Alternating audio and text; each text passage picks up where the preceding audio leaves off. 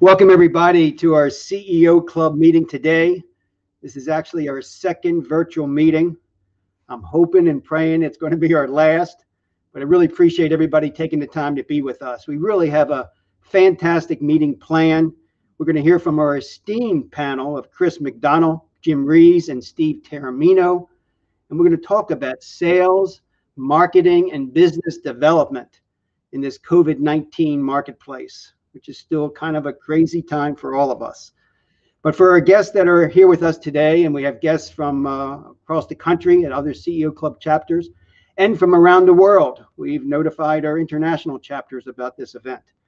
So for our guests that are here with us today, let me tell you a tidbit, just a little bit about our club and what we're all about. We're found in many major cities across the country, but we're very, very heavily involved internationally. We have 8 chapters in China, chapters in Korea, Dubai, the Philippines, 2 chapters in India, Singapore, Vietnam, Greece, and Egypt. The club itself was founded as a nonprofit way back when in 1978. And quite frankly, folks, that's why our dues are so very low, extremely reasonable. We do have a subset of the CEO Club. It's called the Presidential Advisory Council, or PAC, P-A-C. I can assure you it's an advisory council. We are not a political action committee. We act as a board of advisors for one another. It's with non-competing companies. We sign confidentiality agreements, no more than 12 to 15 people. And we really act as a mastermind. We act as a, as a sharing of information. I mean, it's a powerful, powerful group. You don't have people like you can talk to in that type of manner. I strongly advise you get involved with a group like that. Anybody's interested, just contact me after our meeting. I also like to recognize our sponsors at each and every meeting. They help to defray a lot of our cost. And at our live meeting, they get to say a few words, but right now I'll just say their names. We have 3 platinum sponsors. Number 1, Baltimore Business Journal with Rhonda Pringle, the #1 source for local business news. Our other platinum sponsor, CCNA Strategic Media, Steve Taramino, one of our panelists today. We do a fantastic job with our website, CEO Club website. They give you measured results. Can't say enough about the great job. And our newest platinum sponsor, Gary Stein with Studio 83. He's focused on your message and helps to impact your bottom line. Also, the law office of Vasilios Peros is a corporate sponsor. The legal counsel for your growing business, and he works with a lot of members of our CEO Club. Also, Leonard J. Miller and Associates, certified public accountants with a great moniker, we count for your success. Merrill Lynch, the Pierce Group, Kent Pierce, one of the top wealth management practices in the region and in the country as well. Redbird Technology, Tim Smeltzer, your trusted IT advisor. Vehicles for Change, Marty Schwartz. Great nonprofit, folks, where you can donate your car, you get a great tax deduction, and you really can help a family in need and change somebody's life. They don't have transportation, and now they do. If you have a car that you're thinking about donating, please contact him. And our last corporate sponsor, Wexley Consulting, Ken Wexley. Ken is literally one of the top organizational psychologists in the country. And he works in the area of executive hiring and assessment, leadership development, and executive coaching. Okay, let me quickly just review some of the upcoming events with the CEO Club, and then I'm going to introduce our panel, and we'll have our panel discussion. Our next CEO Club meeting, and folks, we're keeping our fingers crossed that it's going to be a live meeting. Mark your calendars, please, for Wednesday, September 23rd, back at Harbor Court Hotel, for our next CEO Club meeting. And again, we're hoping that's going to be live.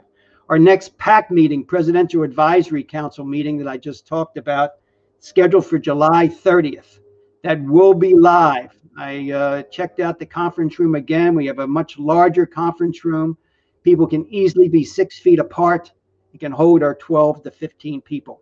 So July 30th, there'll be a live Presidential Advisory Council meeting. And finally, on August 17th, we're having our 19th annual Kristen Rita Strauss Foundation Yellow Dress Golf Classic.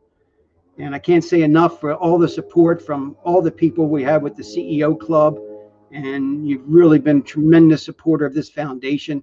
We have raised over the years about $1.8 million. And the key thing is one of the programs that we support. It's called the Adolescent Depression Awareness Program through Johns Hopkins. And we have now trained over 115,000 high school and college age students on the warning signs of depression and teenage suicide, because kids will talk to other kids before they talk to adults. Our goal there is to obviously train every high school and college kid across the country. So thank you so much there. And again, if you're interested, see me after or contact me after the meeting. Okay, and before I introduce our panel, I want to say a special thank you and a special shout out to Craig Weisbaum of Talking Tree Creative, as well as Steve Taramino, who have done a great job in helping us to put this virtual meeting together. Really, a lot of stuff goes on behind the scenes, I can assure you folks. Thank you both. And also, I'm going to introduce the panel. We're going to have a series of questions from me for about 20 or 30 minutes, and then I'm going to open it up to the audience. So if you have a question, be patient. We will get to you. So let's meet our panelists, everybody. Chris McDonald, I'm president of McDonald Consulting Group, a licensed Sandler training center based here in Towson, Maryland. He has over 30 years of experience in sales and executive leadership.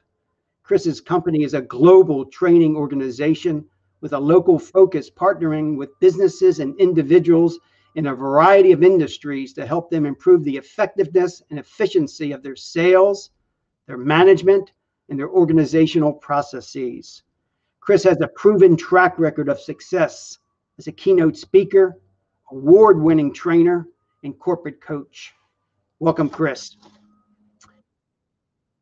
Jim Ries is Director of Business Development at Offit Kurman. They are a full-service law firm serving the legal needs of small and mid-sized privately held companies. The firm has 230 attorneys and 14 offices from Charlotte to New York City, with a heavy concentration here in the Maryland, D.C., and Northern Virginia marketplace. Jim has access to a deep network of attorneys in every practice area. Jim is also a master networker, and he prides himself on being able to make meaningful connections, which he does. Jim, welcome as well. Steve Taramino. Steve is a keynote speaker and CEO of CCNA Strategic Media, a marketing communications firm based here in Baltimore. He has positioned his firm as a leading agency in marketing psychology and works with organizations throughout the United States, the UK, as well as Germany.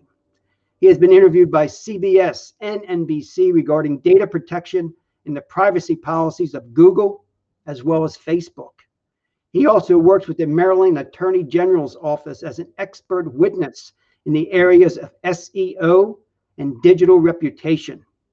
And Steve was recently featured as a keynote speaker alongside Kathy Savitt, the Chief Marketing Officer of Yahoo, regarding digital marketing, strategy, and tactics. I want to thank you all for being here. And again, we're going to be talking about sales, marketing, and business development in this COVID-19 marketplace, which is obviously still a crazy, crazy time. I'd like to kick it off, to ask each and every one of you. Steve, why don't you kick it off first? What is the one thing that you can point to that has worked for you over these last several months in this crazy arena? Steve.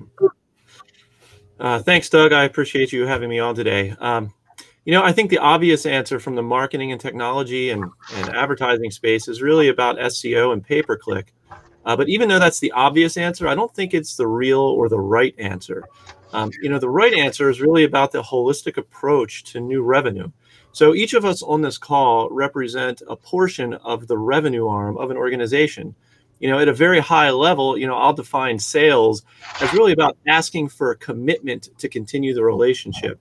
That could be in the form of a contract. It could be in the form of, a follow-up or, just going out for coffee, but it's about asking for a commitment.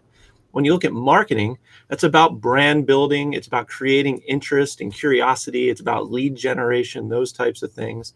And then, of course, business development, that's really about exemplifying the brand and representing the culture and then continuing relationships. So, at that high level, you really need to use a balance. So just relying on sales or just relying on some sort of marketing is really a recipe for trouble. It's the organizations that are using a very balanced approach to sales, marketing, and business development. Those are the ones that are growing throughout COVID. And it's going to require that type of balanced approach moving forward. So I started thinking about that, and I looked at it. I was like, wow, I definitely appreciate that. And you think about, because it's easy to put our head in the sand. It's easy to put our head in the sand and think, okay, well, hopefully this will pass. So our decision was to embrace our clients early and often, embrace the marketplace, to make sure that everyone felt that there was a place they could go, a place where they could not only gather, but to understand. Some people wanted to really double down on their current skill sets, and I'll talk about that. But I guess the one thing was, again, being there. My daughter, she's a sophomore at Delaware, so she came home. So she left her sorority, she left all of her friends, and then here's mom and dad. So there you go. So breaking out the Uno games, breaking out the old Wii games, and just really being there. So as I look about it, there are some blessings that have come from this, and then in closer relationships with family, during a crisis, and with clients. So that's how I would answer that. Love those comments, Chris. And again, I mean, you touched on so many things. You're touching your clients, embracing your clients, keeping in contact. And then, of course, with your family, the whole concept where you really were touching on the concept of mindfulness, being there, embracing your family and embracing your clients. Thank you. Jim, give us some feedback. What is the one thing that's worked for you in this crazy marketplace? Right. Well, my main role as Director of Business Development at Offit Kurman is to recruit clients to the firm. And I do that by networking and connecting people. And so what I did immediately after this pandemic started is I doubled down on my marketing. I saw an opportunity where crisis would bring opportunity for me and for the firm, and I wanted to be proactive. So rather than sit back and cut my marketing, I doubled down in my marketing activities. In addition, what's been very helpful for me is I'm a true believer in, if there are people that you want to get in front of, the best way to do it is create your own events and invite those people to your events. So I've created several virtual networking and learning events with partners. And that way I invite the people that I want to be around to be at those events, and I'm in front of them on a regular basis. And then thirdly, I would add that right off the bat, I took an attitude of empathy and sent a message to all of my clients and prospects and friends and centers of influence and evangelists, just letting them know that I was thinking about them, I care about them, what do they need, how can I help? And I would say that the word empathy really describes my whole approach to marketing and business development during the pandemic. Great point. Helping others. I mean, whether you're in the COVID-19 marketplace or whether we're, in a regular situation, can't say enough about reaching out. And, I guess the old commercial was reach out and touch someone. Remember that? Was that Coke or Pepsi? That's right. Jim, talk a little bit about, it's a great idea. You invite people that you want to be there to event, but I'm sure not everybody shows up that you want to come there. How do you network in today's environment remotely? What works in that perspective? Because people are either trying to do Zoom meetings or these type of meetings or, doing telephone reach out. How has that been successful for you to network remotely, and what ideas can you give to our audience? Yeah, well, it's really important to ask for feedback from your audience, and then you'll really know whether you're hitting on all cylinders or not. But what I've done is, again, I've partnered with other individuals to provide educational and networking opportunities combined in one event. Some of these are smaller, more intimate events, and some are larger events. But besides the events, and the events have been great, I think it's really important for people to engage in social media. As I've said many times, don't be a lurker. Don't be someone who just clicks like all the time, but actually engage, post on social media, comment on social media, and people will see that you've got a profile out there, and people will see what you're interested in by the comments that you're making. Be an active participant, and that's a great way to engage. I believe that we all agree that people do business with people we know, like, and trust. And I think you can get to the know and the like via social media. I think the trust part has to be a conversation off of social media where you're really cultivating the relationship to get to that trust piece. So it gets you to know, like, and trust, be active on social media. And then when you get the relationship to a certain point, go off social media, do a virtual coffee, or some people are actually doing in-person visits now, being very careful about it. But that's what I've tried to do. Sounds good. And sounds like it's still working. Chris, sales is tough enough as it is. And now with the barrier of, like Jim said, things are just finally opening up a little bit. Talk about the effect of the COVID-19. How's it affected the sales process? I mean, it's got to have some effect, and definitely in terms of slowing it down and the sales cycle and so forth. Comment on that if you could. Absolutely, Doug. And yeah, and the effect has been in multiple different ways. For some businesses, the effect has been an overabundance of front-end leads, depending on the business that they have. Many businesses, though, to your point, the adverse effect, everything dried up. And so the front end all of a sudden completely dried up. Most people, a lot of people were in putting the head in the sand mode. So with that, for salespeople and for companies, sales management, it's all about identifying the ideal client, identifying the ideal prospect in today's world. That might be different than the pre-COVID world in many cases, and really being creative, reinventing themselves, and understanding the fact that what they're looking at in the process and measuring pre-COVID, economy was going well. In some cases, sales were coming in despite some of the efforts to bring sales in. Maybe there wasn't a process. So now there's even a bigger need in many cases for that process. And from a standpoint of where deals are along the funnel, a lot of times it's around understanding how these deals turn into results. What type of results do we have? Instead of in the process focusing more on behaviors. It's kind of like Jim mentioned.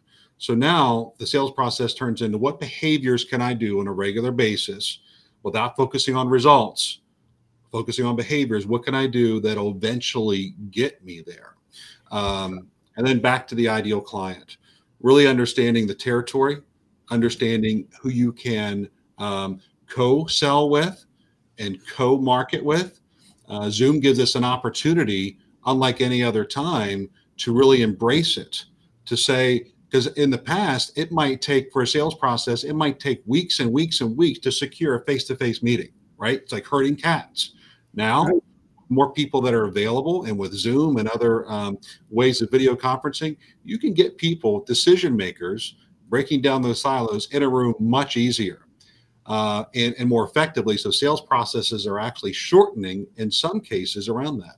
So it's really a wide, a kind of a wide net as far as the differences in sales process, but it's all about behaviors.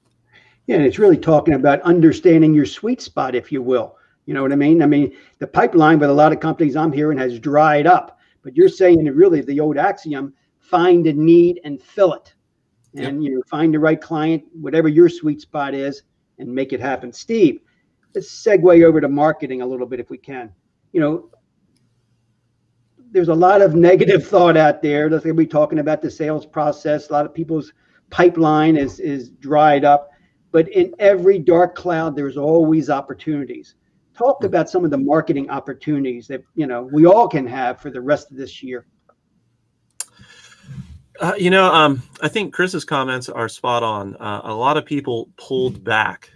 And when it comes to advertising spend, especially digitally, most of that advertising spend is a bid system, which is very much required for a lot of different organizations to spend money for the bid system to remain high. So I think the silver lining in this specifically is for about pay-per-click, whether it's on Google or anywhere else. It could be display ads, YouTube ads. But because there's less companies investing in pay-per-click, which is by nature a bid system, the cost to advertise in pay-per-click has dropped substantially. And the space in the market for that type of advertising is now very wide open. Most people, at least the ones that we've been working with that have been using pay-per-click throughout the last 90 days, have seen about a 70% increase in lead generation at a much, much lower cost.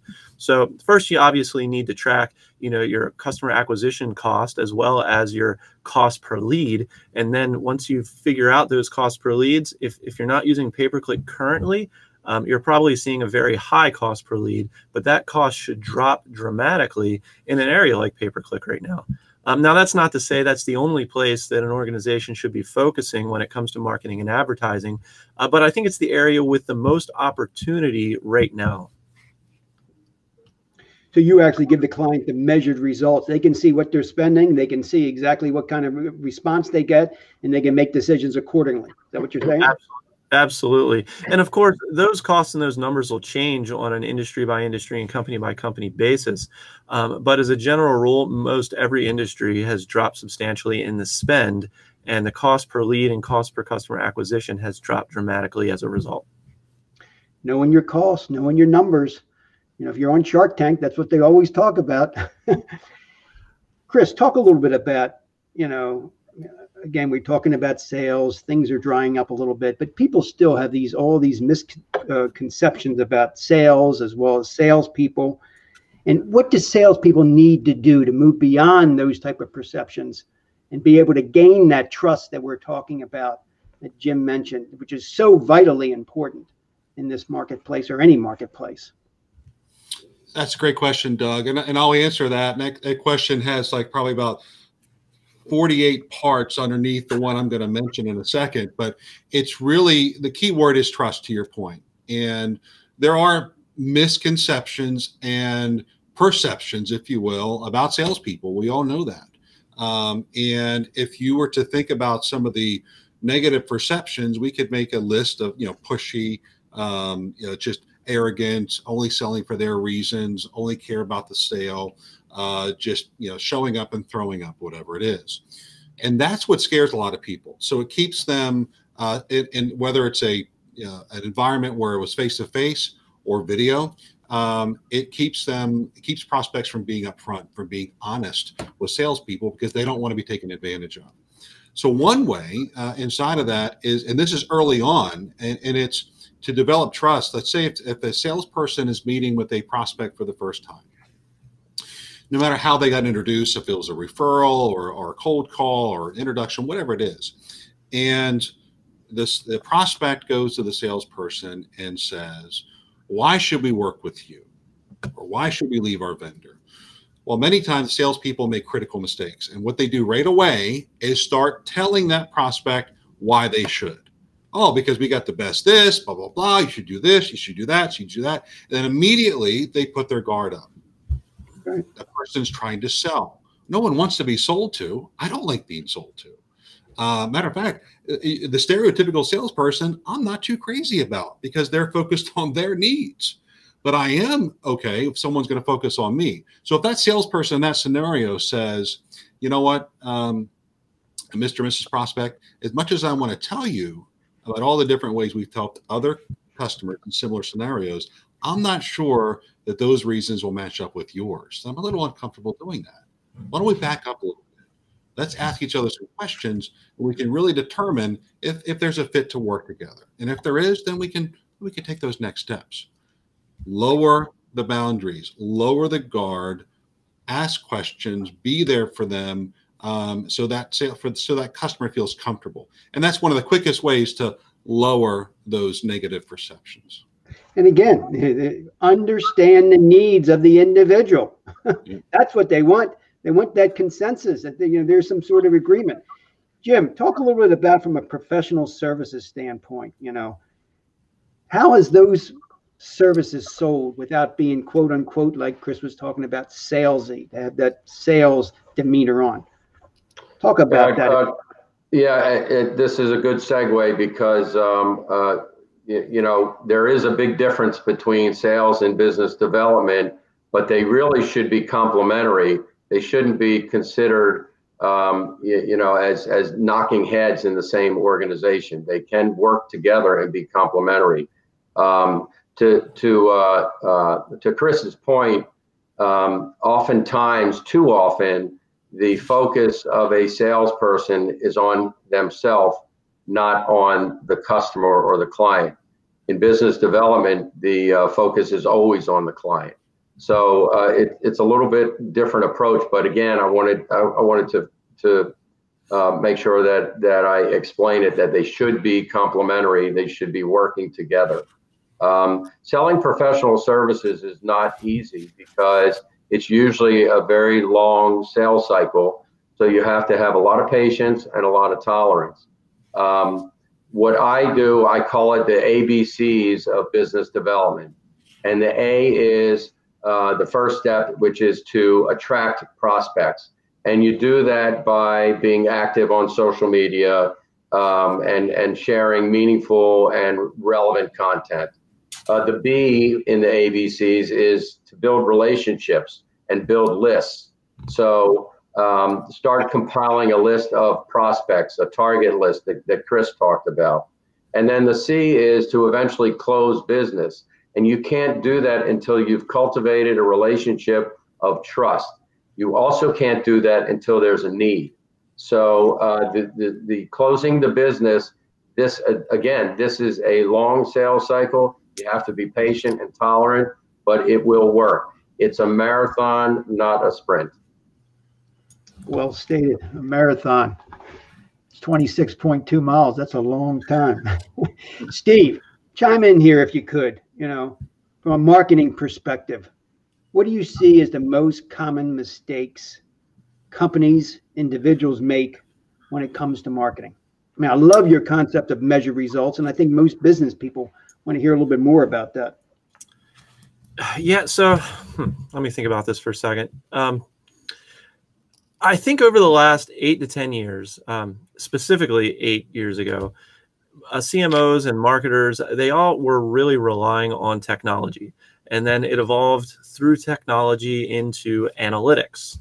And obviously technology and analytics, they all have a huge part to play. But I think the most common mistake is people get too overly, I guess you could say, lost in the technology and lost in the analytics, and they don't step back to really understand their audiences. In our world, we call them segmentations or customer personas, and understand the psychology behind them. What is this group of people expecting to see? What do they want to see? And then how do you create meaningful content and meaningful creative to attract that person or attract that type of persona?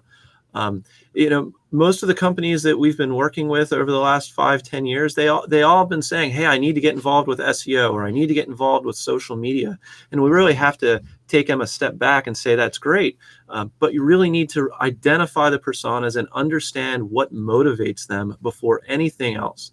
And then once you have those motivations and you have that understanding and that psychology documented, then you can start looking at the tactics. And the tactics are those things that I just talked about. It's the SEO, the social media, the email marketing, the pay-per-click, the video, all of those things. But they're nothing more than tactics. They're not strategies in and of themselves. So the mistakes are made in people trying to jump into technology too quickly, or they're trying to jump into analytics without really understanding the psychology and the personas behind it. Wow, very interesting. Chris, Steve brought up an interesting point about tactics. He's talking about it from a marketing perspective. I'd like to address that from a sales perspective. A lot of people in our audience, not only have salespeople, but they also have sales management. and sales managers, executive vice presidents, and so forth. But talk about the sales managers, if you could. What should they be doing if it's anything different in this crazy marketplace? And what is the difference, if you could, the balance between monitoring an individual, say a sales manager monitoring their salesman, and at the same time, how are they impacting the results that they're trying to achieve? Yeah, great question. And yes, there are definitely differences today as compared to pre-COVID, if you will. At the same time, if there's a process that they were already following in their management process, then they would continue to follow that. I think some of the issues would be reluctance to engage technology for whatever reason, and reluctance to engage video or something like that for whatever reason. And I think one of the things that where it really comes down to for a manager is to understand the following. If a manager brings all of their, say, salespeople into a room and they say, okay, right now, or in a Zoom room, if you will, write down your sales process. What are the odds, unless there is a process in place, that everyone writes down the same thing? Very slim. Very slim. It's like, for example, a head football coach. We'll see if football comes around this season. But a head football coach, imagine if it's at the end of the game, and the head football coach brings the team over. There's 20 seconds left. They have to score a touchdown. They're done by 5. The coach has everyone around. They're not going to say, "All right, guys, go out, run that thingamajig we did a couple weeks ago to win the game. All right, go." They're not going to do that. He's going to say specifically, Foxtrot 864, do this, blah, blah, blah. It's going to be laid out. Everyone's going to understand it. They're going to go out and hopefully execute it. Same thing with a sales leader. A sales leader needs to be able to speak the same language as their sales team, so they know where the sales process fell off the tracks, where it got back on. And also, what is the sales leader managing? A lot of them manage lagging indicators, results, reporting the news. Your sales were this, your sales were that. Okay, versus leading indicators, key performance indicators, behaviors. So it's really understanding how to connect with your sales team remotely, checking in with your sales team, making sure that they're connected with their goals in a deeper level, understanding, as Jim mentioned earlier, empathy and being there for them, but really understanding their role. How do they add value versus someone that's going to report the news and say, here's where sales are, need to get them up. That doesn't add value. What is a couple things, a couple thoughts that you come to your mind that how they can really be utilize that to the best that they possibly can? Well, firstly, you need to use social media. It's not a question of, if you should or if you shouldn't. The answer is you should. There are many reasons, and, it's inexpensive, it's easy, it's global, it's scalable. So a busy professional needs to be on social media. Professionals can use social media as a tool to network, to stay informed, to create content, demonstrate expertise, to research prospects and recruits. And most of all, you can use social media to really build your reputation and your brand. My suggestion is that before you jump in, you set your goals. What are you trying to accomplish on social media? You build a strategy for implementation, and then you create a system and a calendar, because consistency is really important. So I think the important points are to share relevant and meaningful content and share it on a consistent basis. You want to share content that your network would expect you to share. So for me, for example, I share content about networking and connecting, virtual networking, etc.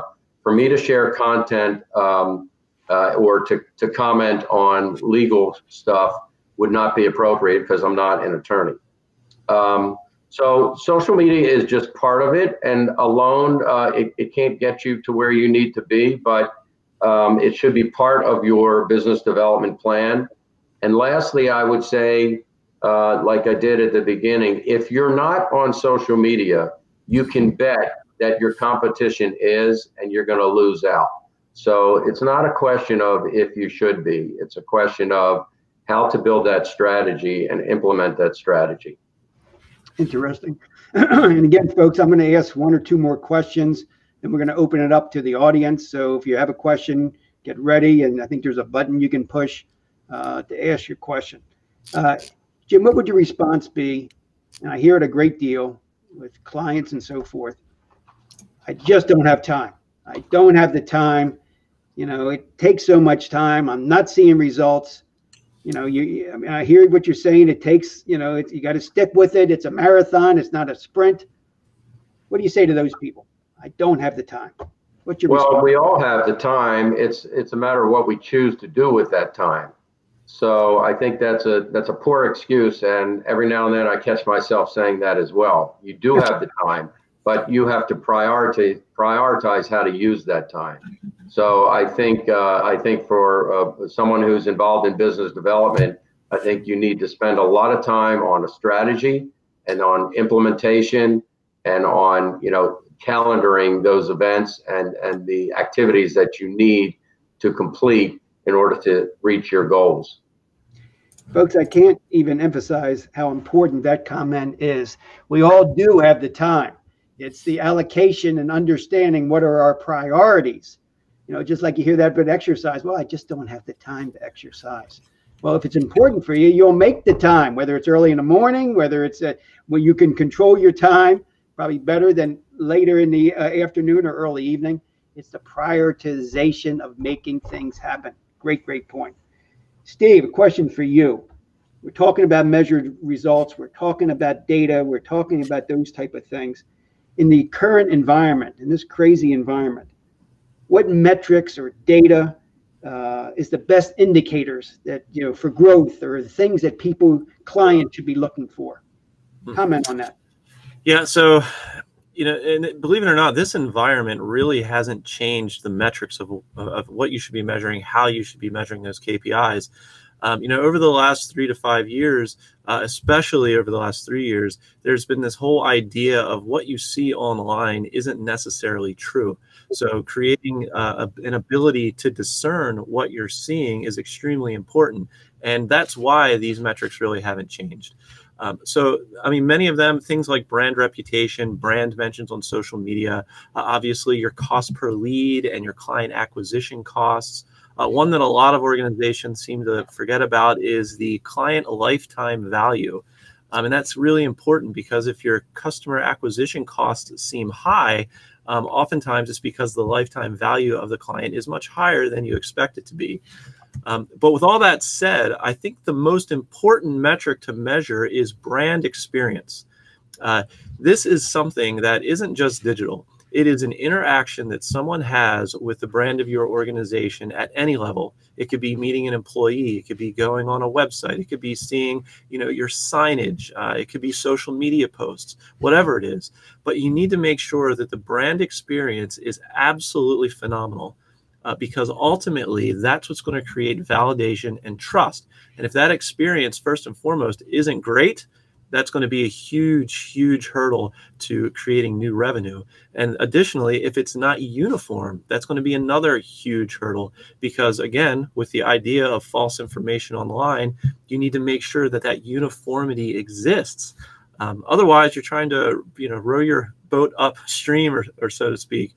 So you really need to look at brand experience, and then after that, it's customer experience, which has a big part to play as well. So what is one or two things that the people listening in can do to make that brand experience phenomenal? Is there one or two or three things you can put your fingers on? Because I think it's a great point. Yeah, the first thing I would say is, you know, get a small focus group put together around the segmentations or types of customers that you have. That's key, because oftentimes as business leaders, we find it difficult to really think the way our clients think. So get that external information and get all of that data to make educated decisions. Focus groups these days aren't that expensive to run. You can get a small focus group online, you know, of 25 or 30 people. You can ask very specific questions about the brand. You can put up things saying, you know, review our website, review our social media presence, and you'll get valuable information. And oftentimes it's information from a perspective that you've never even thought of. It's the idea of you don't know what you don't know. Interesting. I'm going to ask Chris to comment on that too. And then we're going to have some questions from the audience. So if you have a question, get ready, folks. Chris, your thoughts on what Steve was talking about, that brand experience. I mean, that certainly affects sales as well. Absolutely. And it's really, and I think it goes, and it ties into what Jim was mentioning earlier too, that brand is not just a sales team. As a matter of fact, it's quite the opposite. One of my favorite quotes, the sales team is not the whole company, but the whole company is the sales team. It's getting everyone on board. If a company that has 40 employees, for example, and they have X amount in marketing, maybe between marketing and sales, maybe there's, I don't know, 8 employees in marketing and sales, just throwing a number out there. Well, the other 30 or 28, 22 employees, whatever the numbers is, you have to think to yourself, what can they do? What's their reputation? Are they on social media?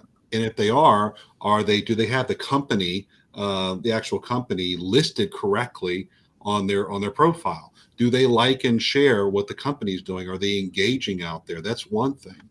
And really to understand that whole branding aspect is really, are they able to communicate with each other internally? Do they understand the brand? Do they understand the mission, the vision of the company? So you have everyone on the same page, speaking the same language, makes a huge difference. Doug, can I add something to this conversation here about branding real quick? Yeah, Jim, let Jim comment, and then we're going to open it up to the audience. Go ahead, Thank Jim. you. Just a reminder that your brand is not what you think it is. Your brand is what people say about you when you leave the room. And when you think about your brand, consider, what do you do that's different and better than others? How do people describe you? And what do people ask you for? That will help you define your brand. Well, very well stated. And I can't emphasize enough of the concept of this brand experience. Jim is very well stated. Okay, we have any questions from the audience?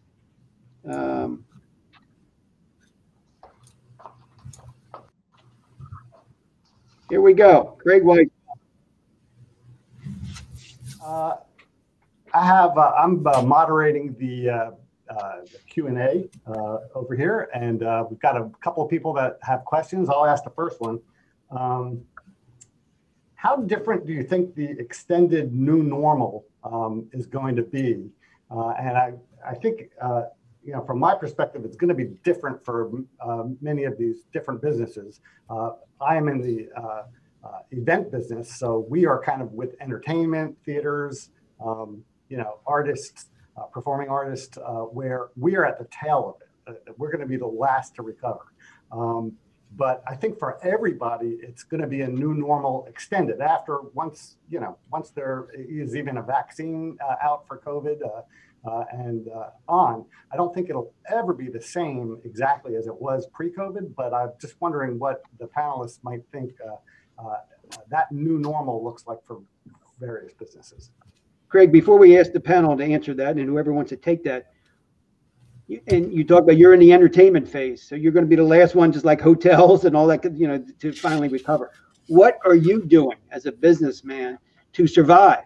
What are you doing in these last 3.5 months? And like you said, it may be another 3, 4, 5 months, and maybe longer. What are you doing to make sure you survive as a business? Well, we've pivoted to virtual, to digital, completely digital, and we've acquired new tools, new strategies, and we're also we stopped our marketing and our SEO and our marketing strategy temporarily.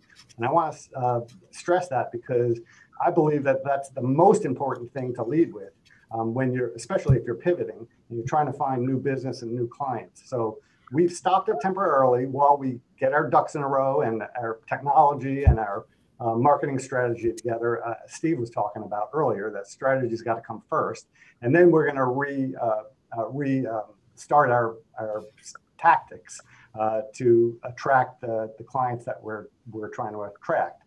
In the meantime, we've had to do projections for every scenario to see how long can we survive.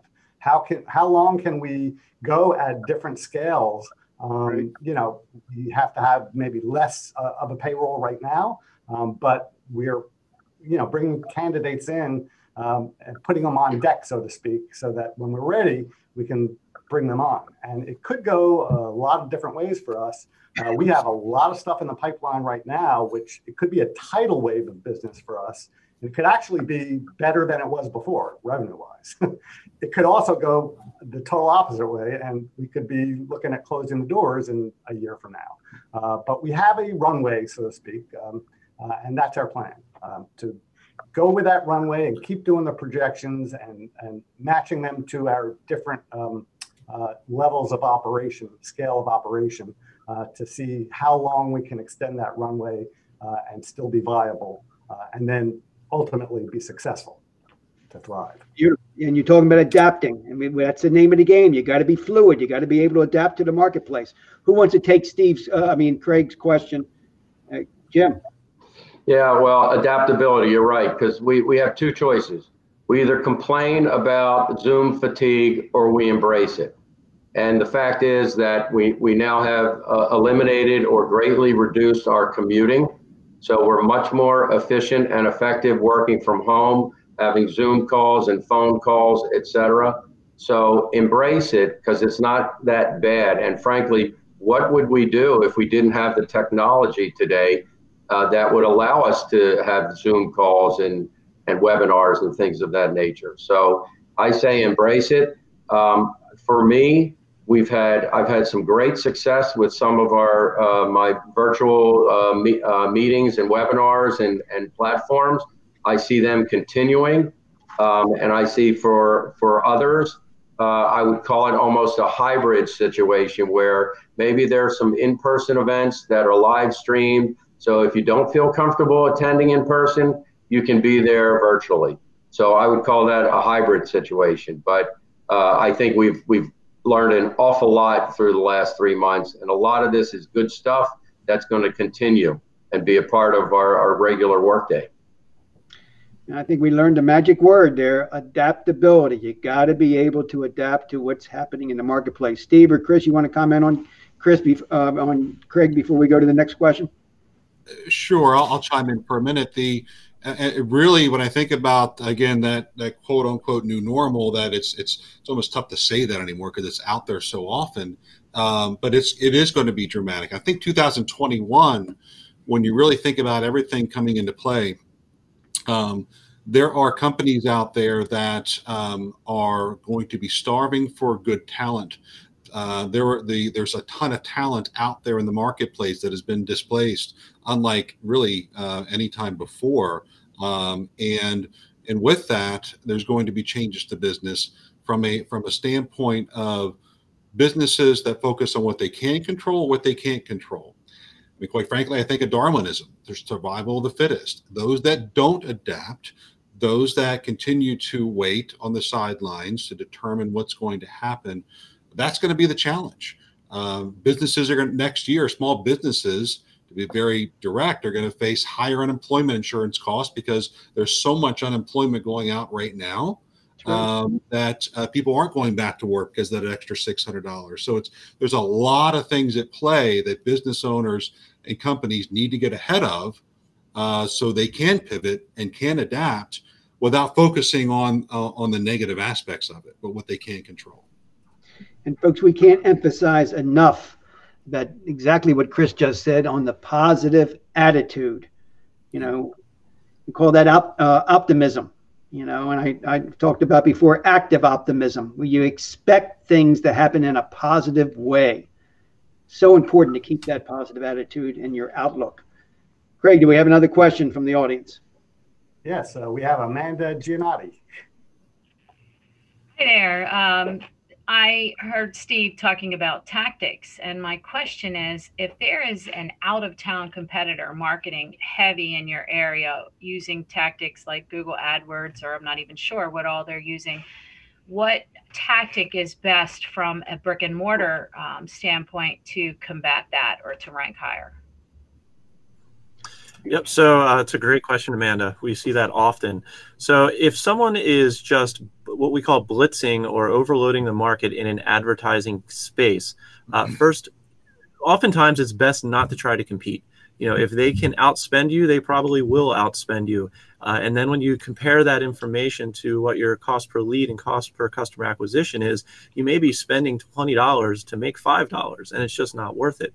So you have to find an area where that competitor has decided not to push their services or push their brand.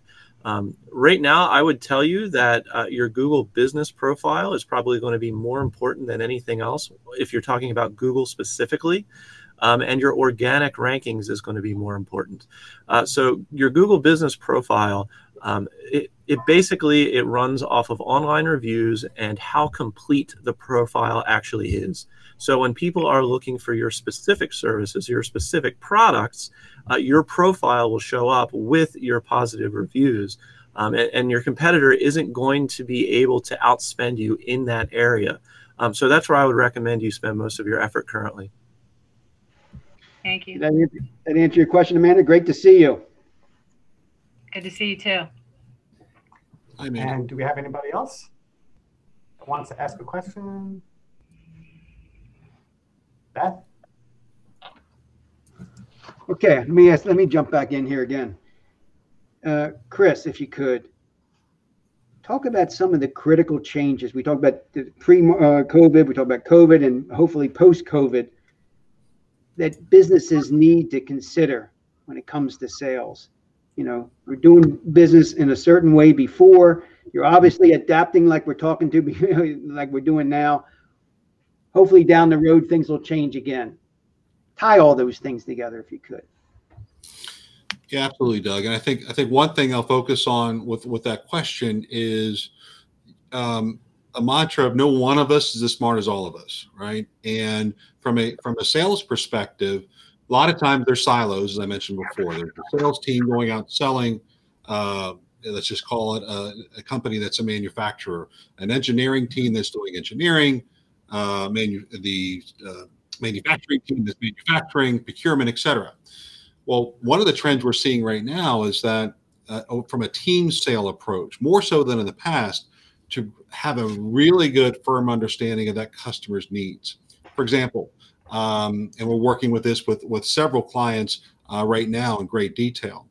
One thing is that let's say the sales team goes out and it commits to a customer, say it's a global operation, X amount of quantity for a product or service. All of a sudden that lead time gets back to the home office. Engineering and supply chain are going, oh my gosh, they guaranteed 4 weeks. This is going to take 8 weeks minimum. How could they do that? So there's infighting, there's all, go on and on and on. So what's happening now is more understanding of on a pursuit, especially on a large enterprise pursuit, where there's a lot of money at stake in that pursuit and a lot of risk at stake, is to understand, okay, what are the potential client issues that might arise? What are the potential selling team issues? What are the potential finance and contract issues? And how do we get all those parties together in the very beginning to kind of map out what this looks like? I mean, I'll say a checklist, if you will. What could happen? What could go well? What could not go well? And you could also use that as a post-mortem. Like, for example, if you get on an airplane, which we used to do, remember that? You get on an airplane. Imagine you're walking on that plane, and all of a sudden you hear the pilot talk to the co-pilot, and he says, "You know what? I am tired of using this checklist. I think this plane's in good shape. We'll just fly across the country without doing this pre-flight checklist." How are you feeling about getting on that plane? I don't think so, right? I don't care if the pilot has 25 years experience, 30, whatever. So but sometimes we can wing it in the sales process with more experience, and we can wing it in different ways without following that process and breaking down those silos. So I think that's an important trend to embrace. Great point. Craig, do we have somebody else? Yes, we do. So we have Beth Berman. Hello, everybody. Nice to see you. My question is, and just as a brief introduction, I had to audit the beginning of this, but I was listening.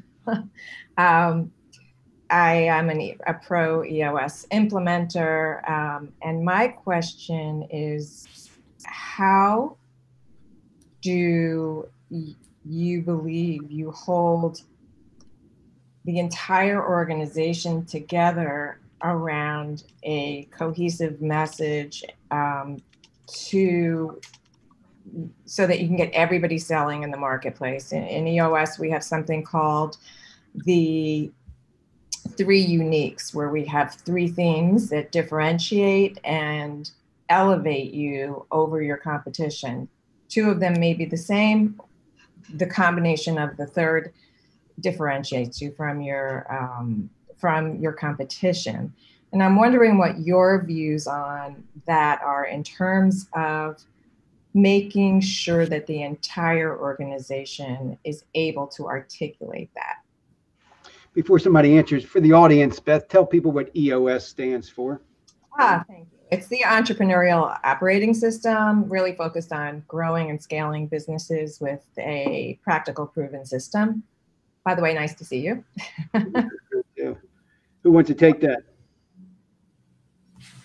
I'm happy to jump in and kick that off. I mean, and that's a great question. It really involves a very close connection to the mission and vision of that organization. A lot of companies, you may have some things on the wall or some different words, but do they truly resonate with it? Has the mission been updated? Has the vision been updated? Do people understand it? Do they have team meetings around it so they understand what that is? And I think that's step one. Without that, and continually revisiting that, then people get lost around that purpose, and then the cultures, it gets lost. And culture is going to be even more lost now unless that senior leadership is involved on engagement of people. And how do you have that water cooler conversation when everything's virtual? So I think it starts with mission and vision. Yeah, I would say, hi Beth, I would say that it's all a part of the brand story. So, and it has to come from the top down. So leadership has to buy into it. It's part of the brand story. And as such, it has to be authentic and it has to be consistent. So the messaging has to be, everywhere it can be, and everybody has to embrace it, especially top down. Yeah. And to add on to that, Jim, I also think that it needs to be practiced. And as executives, we need to test for it throughout the organization. If for things to become that ingrained, it has to be done multiple times over and over and over again. And if the organization doesn't somehow implement a system that causes people to practice it, then it's just going to be forgotten. I remember an interesting story way back when of a individual. I think it was in the Dallas chapter. He was running a $100 million company, and he just, got everything together with his strategic plan. He came up with a new mission statement and everything, had it on the wall, and was trying to drive it through his organization, exactly what you guys are talking about. And he'd go into the back of the warehouse and he'd ask somebody, because, everybody was involved, he had hundreds and hundreds of employees, and go back into the warehouse and he says, tell me what my mission statement is, or our mission statement for the company. The guy didn't know. After 2 or 3 or 4 people, one person knew. He gave that person $100. Next day when he went back there, everybody knew the mission statement. Everybody was on board. I mean, it's a little thing, maybe a little quirky, but again, it got to get the buy-in. That answer your question, Beth? Or it does, and if it's okay, I'd kind of like to build on that. We say vision without traction is hallucination, and it is that repeated conversation, having it be a two-way conversation with our people, having all marketing and sales activities focus on those 3 themes, and rewarding, making sure that rewarding your people for doing that. That story, I've heard that story a bunch of times. I think adding to that and bringing it as part of the system and a systematic approach to it absolutely makes it come together. So good points all around. Thank you. Yeah, that reward process is so very important. We just heard recently, Jack Welch, the former chairman of General Electric, passed away, several months ago. I don't know whether anybody's read his book way back when. I think it was Jack Straight from the Gut. And he talked about, in the book, he talked about your employees are your most important assets that walk in the door every day, not your biggest expense. So when these tough times are like we have it now, again, we have to adapt. But is there any way, and again, that's what the PPP money came in to try to, be able to retain your employees. It's so important. And those top companies that understand their culture, understand their brand, the stuff we're talking about, they understand their employees too. We can't emphasize enough how important they are because, they make the things happen. It's like Chris was talking about the salespeople and the sales managers and so forth. That's get the buy-in from everybody all the way down the line. Can't emphasize that enough. Beth, you good? I'm good. Thank you. Craig, you have anybody else? I think we lost Craig. Steve. Oh.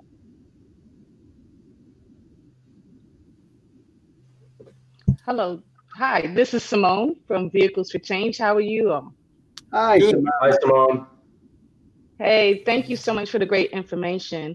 Working on the nonprofit side, you all talked a lot about some great ideas and so forth for the profit side. But nonprofit side, when you're marketing and asking, hey, can you give us money? Can you give us cars? How would you recommend doing that in a time when so many people are losing jobs, so many people are in need also, to turn around and say, yes, we know you're in need, but can you still turn around and help us? How do you all recommend handling such a sensitive situation? Great question. So Doug, I can take that. Go ahead, Steve. It's funny, Simone. I was at a meeting this morning at a friend's house, and one of the common themes we heard is that a lot of people, because they're not going out as much, they have a lot of additional funds, and they have increased their philanthropic activities. So even though it seems like a rather scary time financially for a lot of people, I think there's also a lot of people out there that have a lot more to give as a result. But as far as the strategy and the tactics behind it and the timing and whatnot, I've spoken in front of large audiences about why I believe marketing actually has a marketing problem.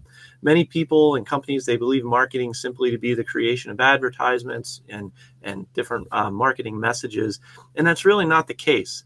The word marketing, you should start to replace it with the word communications.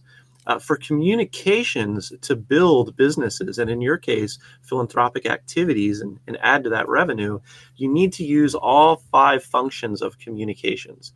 And those 5 functions include marketing, but it's also advertising, PR, it's branding, and it's reputation management. And specifically in the form of nonprofit organizations, you need to pull at those heartstrings, so to speak. And you need to approach people in different ways in order for them to feel an emotional engagement. And you can only truly activate that emotional engagement when you're using all 5 functions of communications.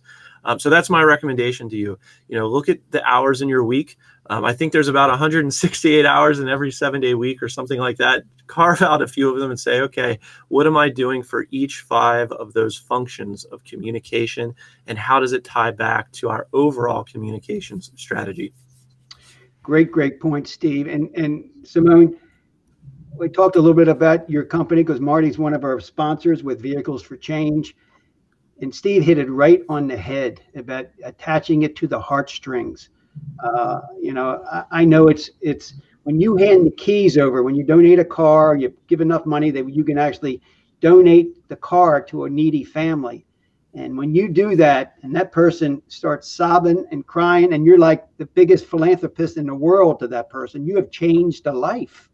I mean, it's one of the most powerful things that I have ever experienced. I got to tell you that from a business perspective, because it's no longer business. You've made an emotional connection to somebody, and that person will never forget that moment, and neither will you, because you have changed a life. A kid who couldn't attend after school activities because his mother or her father didn't have a car, didn't have modes of transportation. What you guys have is so vitally important. You change lives. You make a difference in people's lives. And I think if you get that message across to your marketplace and your clientele, or whoever the audience you're trying to reach, it's got to work. Chris, you wanted to say something? Yeah, I mean, to go right along with what you and Steve just said, it's so incredibly important, and everything you said was resonated so much. And when you think about the difference, as you mentioned, from nonprofit to for profit, the fundamentals are absolutely the same. When it comes to making an ask for philanthropic investment, as Steve mentioned, it's really about that ROPI. What's that return on philanthropic investment? There are so many people out there in the nonprofit worlds that are making asks all the time, but they're making asks based on kind of why they think that person may want to give. But until you get that emotional connection, until you understand what that is, then you sound like everybody else. It's asking questions, digging deeper. About 10 years ago, I think we really had our first experience with a large hospital organization really talking about that, in particular, why their funds were down in certain units, like the NICU unit, for example.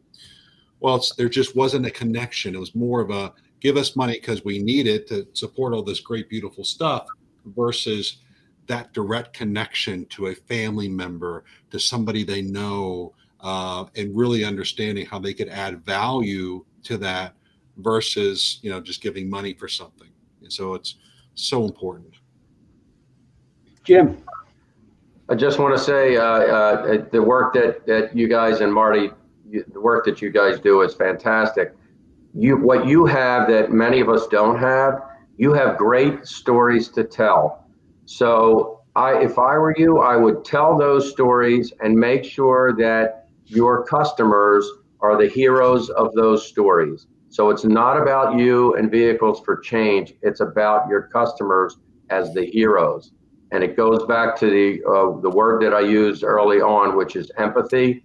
No greater time to show empathy than right now. And I think Steve is right about, people who are, maybe not spending as much money as they were.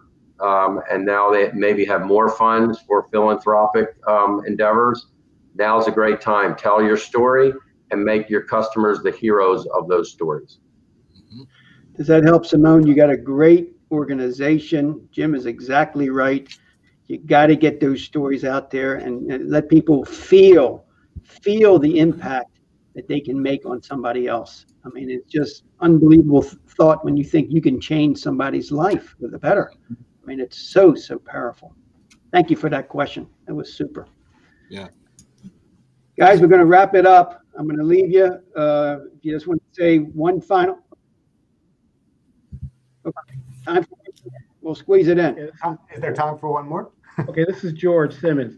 First of all, I'd like to thank the panel for the feedback and suggestions they have given us. But one thing I like for a lot of the consultants, whether you're in sales or whether you're in marketing, is also to consider you guys have to change too. I mean, you're giving us valuable advice. And I'd like for you to comment on whether or not you're willing to change some of your business models, in the sense that, like professional services, which it came up with great ideas for a company, and these ideas typically require some cost savings and things of that nature, and they get paid out of the fact that their results, the suggestions produced results. Similar with marketing, we have a lot of customers who are been told this is what you need to do for marketing, et cetera, et cetera. They say, I have no funds, I have no more resources, I really like the product or service you're offering. Is there a consideration for marketing and other consultants to think about, hey, how about if I give you the services and I get paid out of the profitability or revenue and profitability that these suggestions that you're giving us work in my business? A shared arrangement concept. Anybody want to take that? You stumped the panel, George. I think it's a great question, George, and it's something that is a tough one. It really is, because there are so many moving parts with that. And I think that depending on the situation, at a surface level, just imagine prospect A and marketing consultant company, a professional service company B. At surface level, you don't know whether or not that arrangement might make sense. It's not until really digging, asking a lot of questions, understanding the backdrop, understanding everyone that's involved, until you realize that maybe there's a good option for that. But without a lot of digging at surface level, there's no way that I could say, oh yeah, from Jump Street offer something like this. But there are different ways to have, as Doug mentioned, a shared arrangement. And I can chime in on that as well, Doug. The data says over the last 10 years or whatnot, anyhow, that generally in those situations, at some point, one of the parties begins to feel as though they're being taken advantage of or being treated unfairly. And as professional service companies and consultants, it's our goal to make sure that no one ever feels like they're being taken advantage of. So keep that in the back of your mind. I'm sure others have that same sentiment. And that's might be why you don't see those arrangements more commonly. Mm-hmm. Yep. Great point. Yep. Thank you, George. Fantastic question. Guys, we're going to wrap it up. 15 seconds each. What is the one thought you want to leave our audience with? Who wants to go first? Chris, go first. 15, 20 seconds. Certainly, Doug. Well, thank you. Number one, I enjoyed this thoroughly. Thank you, Jim and Steve, as well. I think really, again, it's about going back to the beginning, being there, be present. And rather than saying, I should do something, take action and do something.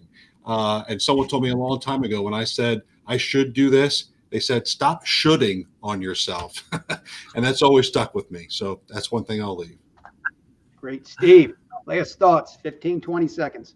Yeah, I'd like to point out that most of the things we're talking about today, most of the ideas and concepts are concepts that people have been talking about for a long time. I think Chris hit the nail right on the head in that the reason many companies are failing is because they procrastinated in innovation years ago.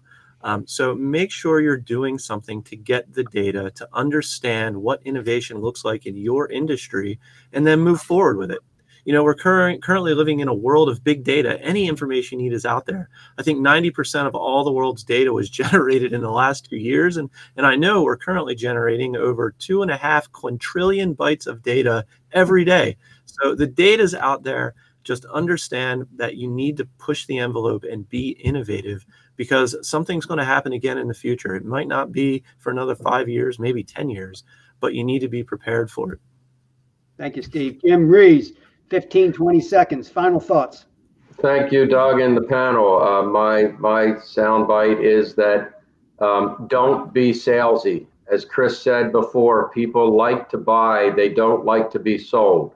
So in your sales process, be prepared, be likable, be authentic, be empathetic, be client focused, and most of all, be a listener. Be interested, not interesting. If you're interested, it means you're curious, you're asking a lot of questions. If you're interesting, you're talking about yourself too much. Great thoughts. Again, thank you all very, very much. It's been tremendous information that we have given to our audience. And audience, please remember the concept. Be adaptable. You can get through this tough times. I guarantee it. Thank you all. See you next meeting. Bye-bye. Thanks, now. everybody. Thank you. Thanks, Doug.